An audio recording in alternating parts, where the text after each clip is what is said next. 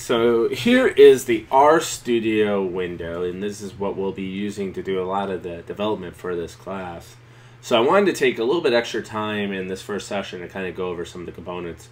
Future sessions, I'll be more just giving you like scripts and kind of telling you how they work and kind of explaining them. But this one will be broken down to a couple parts so that we can kind of discuss how RStudio and R works, right? So, a quick note, R is basically a statistical software programming language, right? It's essentially written for stats, right? And so some of the stuff, if you're familiar with like regular traditional programming languages like a Python or something like that, might seem a little unusual, but it works very well for doing statistical analysis. And so from that perspective, I think it's very appropriate for what we're beginning talking in this class right now. So first thing I want to mention is you'll notice that there's these three little panes, right? And this is something that RStudio gives you, and it's something that, there's two packages, right? There's the underlying base R package, and there's RStudio, which sits on top of it. And part of the reason why I use RStudio for this class is that it looks uniform across Macs, PCs, and Unix boxes, right? Linux boxes.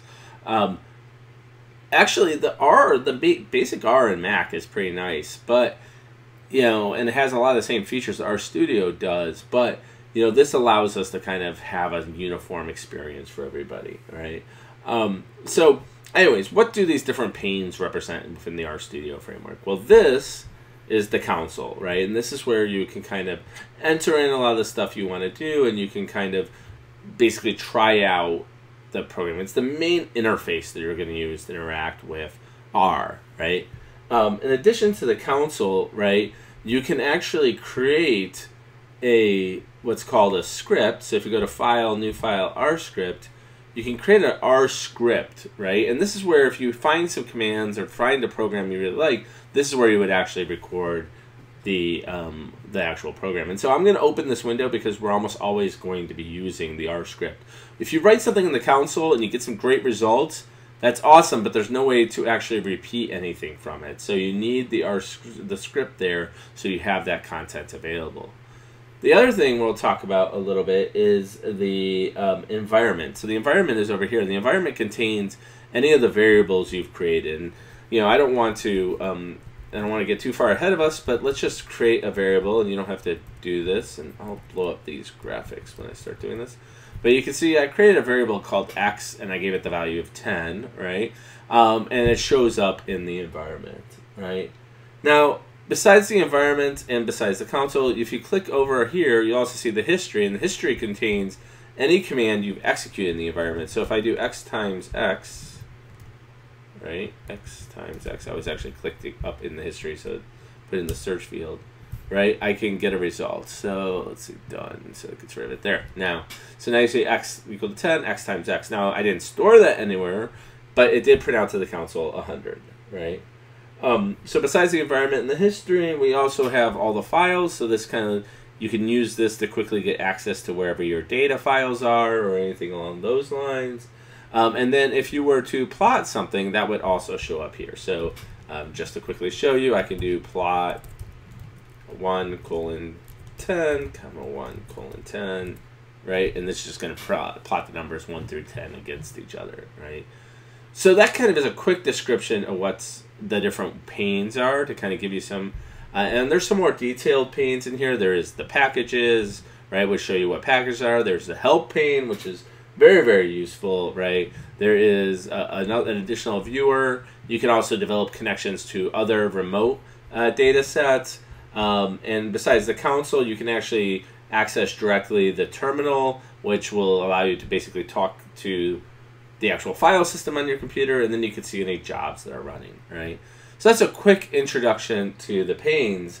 Now, one of the first things you might want to do, and one of the first things I always do when when working in R, is set my working directory. And the reason why I want to do that is because I want to save and retrieve all the files from one location, right?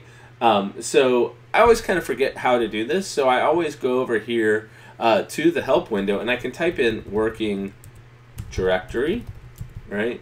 And I can get a result, and it says, the basic get or set is get wd, and I pull that up, and it says the command is get wd, right?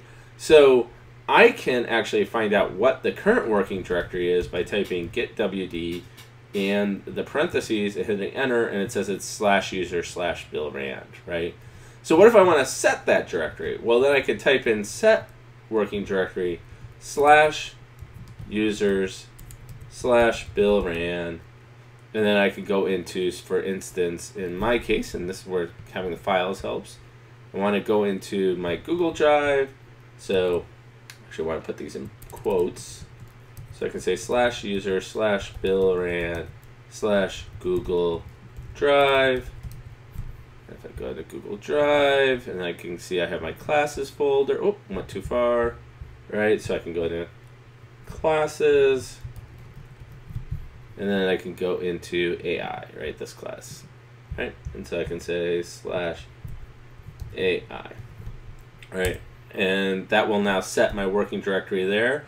So, for instance, if I want to, and this is getting a little advanced, but if I wanted to save the plot, and I do save as image, right, it's going to save it directly, you can see right here, directly into that directory. So I can just hit save, and there it goes away into that directory. If I go back to the files, you'll now see there's an R plot there that has it in it, right? So it might seem a little bit of a detail, but one of the first things I always think it's important to do right when you get started is make sure you have that directory set appropriately so you can then put content into it. So in the next video, I'm going to start talking a little bit about how to actually get content that's useful, right? Setting up the variables and things like that. Okay.